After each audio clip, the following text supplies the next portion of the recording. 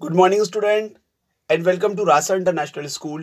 Today is our chapter for class 10th, History, chapter 1st, topic Napoleon Code. आज जो हमारा chapter है वो क्लास 10th के लिए है, चैप्टर 1st नेपोलियन कोड, और हमारा जो टॉपिक का नाम क्या है, नेपोलियन कोड। अब ये नेपोलियन कोड था क्या? देखिए, सारे टॉपिक को मैं बहुत अच्छे से एक्सप्लेन करने की कोशिश करूंगा, लेकिन आपने देखा होगा कि ये क्वेश्चंस मैं बनाया हुआ हूँ उसके अंदर, है ना। तो पहले आप इसको समझिए कि ये टॉपिक तो हम समझेंगे, लेकिन हमें ये भी समझना है कि ये क्वेश्चंस किस तरीके से आ सकते हैं।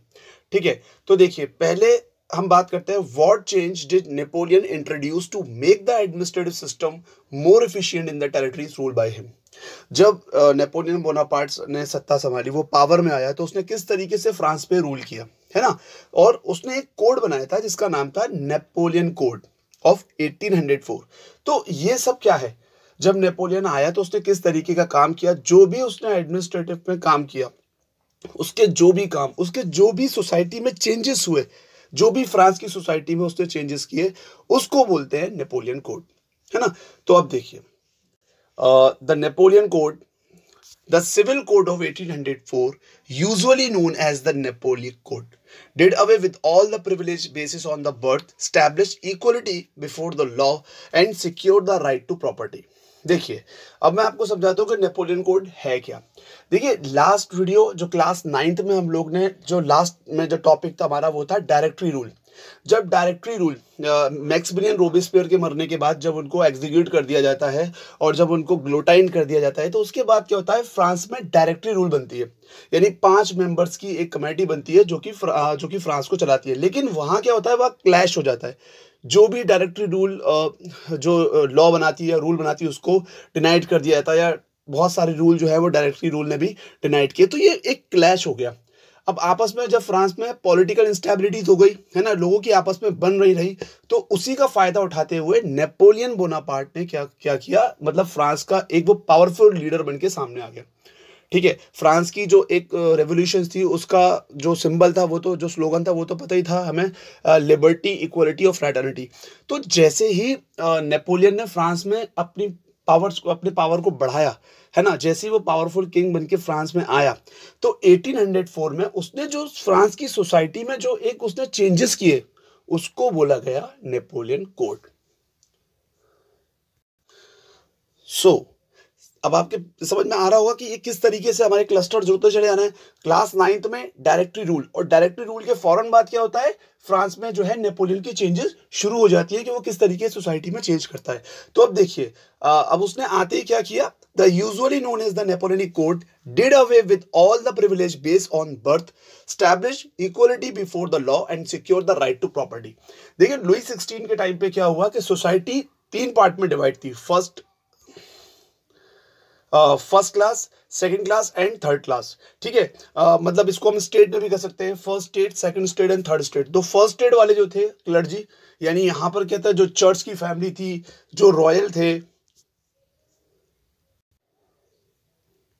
जो रॉयल लोग थे, मतलब जो फर्स्ट, सेकंड और थर्ड, मतलब ये तो क्लर्जी, ये नोबिलिटी, और जो थर्ड सेक्शन था, इनकी जो तादाद थी, जो पॉपुलेशन थी, वो 90% थी, है ना। लेकिन सबसे ज्यादा जो टैक्स का बोझ था, वो थर्ड स्टेट पे था। फर्स्ट और second state were free from all type of tax. तो ये एक इनइक्वालिटी थी, है ना। अब इन लोगों को क्या था कि एक प्रिविलेज क्लासेस मिली हुई थी, मतलब एक तरीके से उनको बहुत ऐश मिलता था, ना तो ये लोग टैक्स देते थे, है ना, और ये लोग किंग के साथ सारे काम करने के लिए पार्ट लिया करते थे। लेकिन ये जो थर्ड स्टेट थी, इनकी कोई वैल्यू नहीं थी, इनको फर्स्ट और सेकंड स्टेट से सेपरेट किया गया था, है ना। तो ये एक जो सोसाइटी में जो एक इनइक्वालिटी थी, उसने क्या किया, नेपोलियन ने आते ही ये जो प्रिविलेज क्लासेस थी, इनको हटा दिया।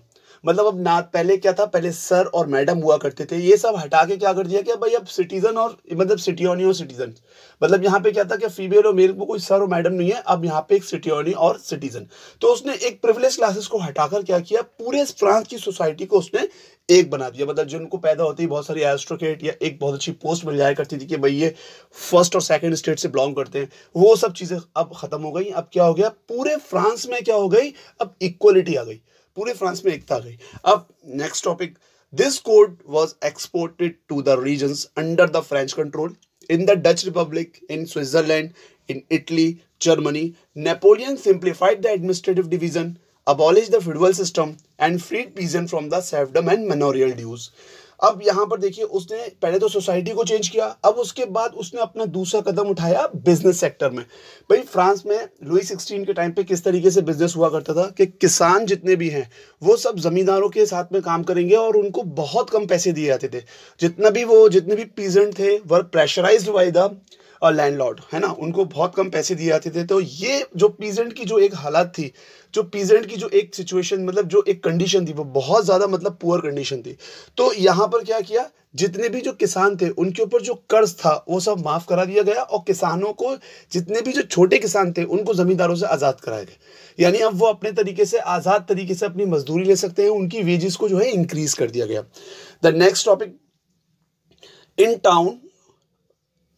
in town two guild restrictions were removed, transport and communication system were improved। अब यहाँ पे क्या हो गया, जो किसान थे, जो जमींदारों के साथ में काम करते थे, जिनका एक्सप्लॉइट हुआ करता था, उनको बिल्कुल हटा दिया गया कि अब कोई भी छोटे किसान का जो लैंडलॉर्ड है वो एक तरीके से एक्सप्लॉइट नहीं करेगा, उसका कोई शोषण नहीं करेगा, है ना।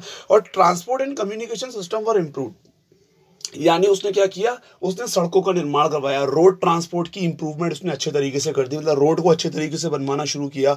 और उसके बाद उसने ट्रांसपोर्ट को इजी किया। जो हैवी ड्यूटीज हुआ करती थी, मतलब एक स्टेट से दूसरे स्टेट पर जाने के लिए जो भी चीज़ें जो भी टैक्स हुआ करता था, उसको रिड्यूस किया। अब देखिए, जब ये टैक्स रिड्यूस होगा तो बिजनेस बढ़ेगा। भाई अगर हम किसी चीज़ पर टैक्स बढ़ा देते हैं तो इसका मतलब वो चीज़ अब बहुत महंगी हो गई, तो उसको करना मतलब बहुत एक रिस्क का काम है। तो जो बिजनेस था वो स्टेट से स्टेट जाने में, हमने लुई 16 के टाइम में 2 टैक्स पढ़े थे, टिथ और टेल। टिथ क्या था, एक एग्रीकल्चर पे 10% टैक्स था, और टेल क्या था, जो कि एक directly paid to the state. तो ये एक अलग अलग तरीके के टैक्स थे। अब नेपोलियन ने क्या किया, बिजनेस को आसान करने के लिए टैक्स को रिड्यूस किया।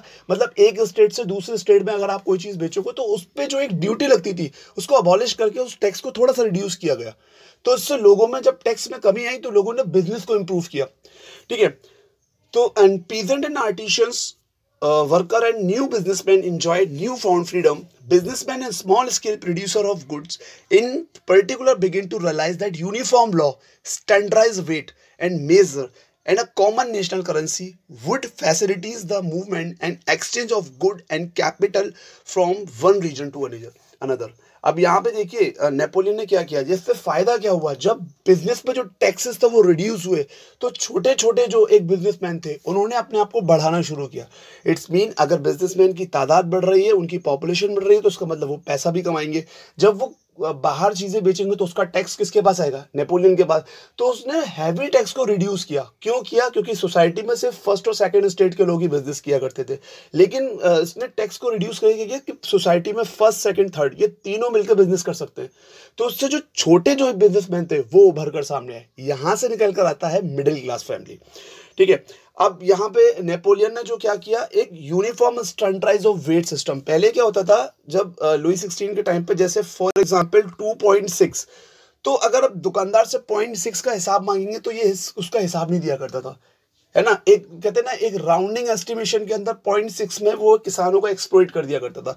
तो ऐसे किसी के 0.5 है, किसी के 0.7 है, तो ये ऐसे करते करते उनका हजारों में फायदा हुआ करता है। लेकिन नेपोलियन ने क्या किया, इसको सिस्टम को बिल्कुल पूरी तरीके से फॉलो करवाया।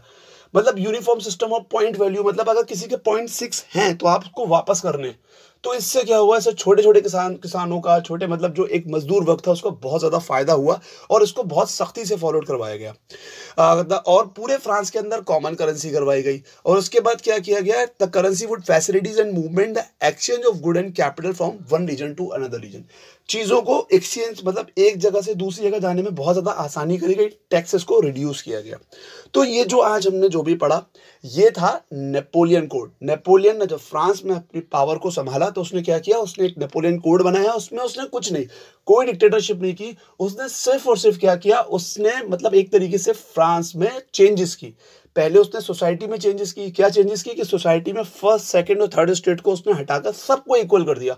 उसने डिनाइट कर दिया प्रिविलेज क्लासेस को, जो कि मतलब जो फर्स्ट और सेकंड स्टेट की जो पोस्ट हुआ करती थी, जो उनको ओनर दिया था वो सब हटा दिया। अब सोसाइटी में सब इक्वल है। फिर उसने सोशल में क्या किया कि बिजनेस में क्या किया, टैक्सेस को रिड्यूस किया और बिजनेस को काफी उसने आसान कर दिया। फिर उसके बाद उसने फ्रांस में करेंसी को कॉमन किया और जितने भी जो छोटे पीजेंट थे उनको मतलब आजाद करवाया, जो बड़े बड़े लैंडलॉर्ड्स थे। तो उसने एक तरीके से जो फ्रांस का जो एक स्लोगन था, लिबर्टी, इक्वलिटी एंड फ्रेटर्निटी, इन तीनों रूल्स को मुझे लगता है कि नेपोलियन ने फॉलो किया।